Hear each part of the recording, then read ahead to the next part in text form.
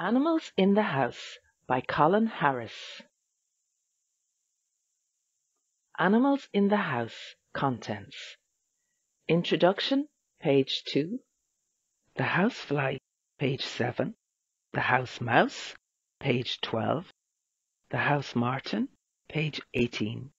The pipistrelle bat, page 24. Things to do, page 31. Index, page 32. Introduction. We build houses to live in, but lots of animals come to live with us too. Look at this house, and you will see some animals to look out for. Look into the house to see some more animals. This book will tell you more about some animals that live in houses. The housefly. A housefly is about this big. This is what it looks like under a lens. A housefly seen under a lens. It has 2 wings and 6 legs. There are black bands on its back. What colour are its eyes? The housefly is an insect. Adult insects have a head and a body. They have 6 legs. Many insects have wings too, but sometimes the wings are hidden. An adult insect.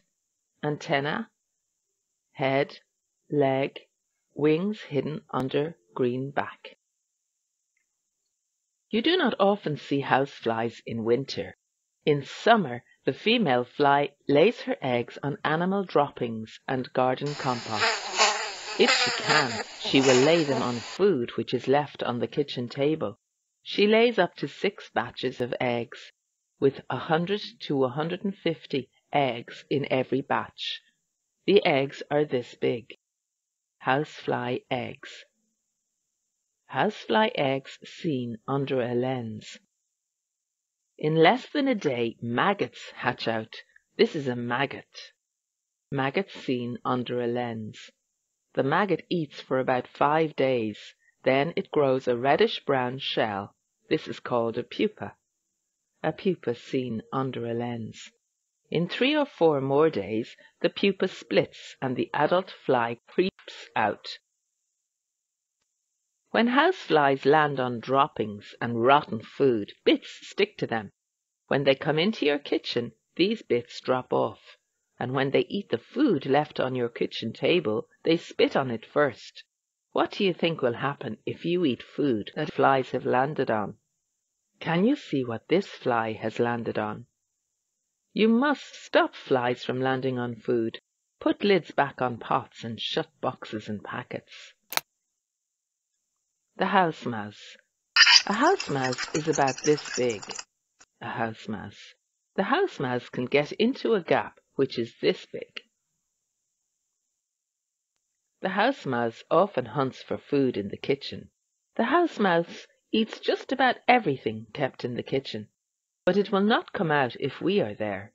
So, when we are in bed, it often creeps into the kitchen to hunt for food. It looks for scraps and bits of crust. If nothing is left out, the house mouse does not give up. It can tunnel into kitchen cabinets and eat into boxes and bags of food. It eats into these things too. Some things the house mouse eats into. You can tell that a mouse is visiting your kitchen if you see its droppings. They are black. House mouse droppings seen under a lens. If there is some dust, you can look for mouse tracks too. A mouse track in dust. Can you see the tail track? When the female mouse is ready to have babies, she collects bits of rubbish and shreds them for her nest. At first the babies are pink and they cannot see. They will all fit into one of your hands. A mouse nest and babies. They are fed on the female's milk. They grow very fast. In 3 weeks, they come out of the nest to go hunting. Then, in about 2 more weeks, they can have babies too. Because the house mouse is a pest, traps are often put out to catch it. The trap kills the mouse when it comes to eat the food. a mousetrap. But the house mouse is very difficult to get rid of because it has so many babies. The house martin. In summer you will often see house martins hunting for insects. They fly very fast. 2 house martins. House martins often nest on houses. They collect mud from ponds and rivers to build nests. Then they stick the mud to the bricks at the top of the house. At the end of about 2 weeks, they finish the nest. There is a thin slit at the top so that the birds can get in and out. They collect soft grass and moss to pad the bottom of the nest. A house martin's nest. Then the female lays 1 egg every day for 4 or 5 days. This batch of eggs is called a clutch. The adults sit on the clutch of eggs for 2 weeks until they hatch.